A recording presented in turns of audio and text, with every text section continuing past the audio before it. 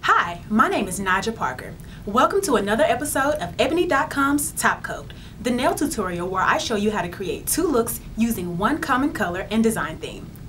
Today we're taking a style cue from Shondaland with manicures inspired by Scandal's Olivia Pope and How to Get Away with Murder's Annalise Keaton. But it's all up to you to tell us which leading lady style is worthy of the Top Coat title. How's that for nail-biting drama? Make sure to watch to the end and vote.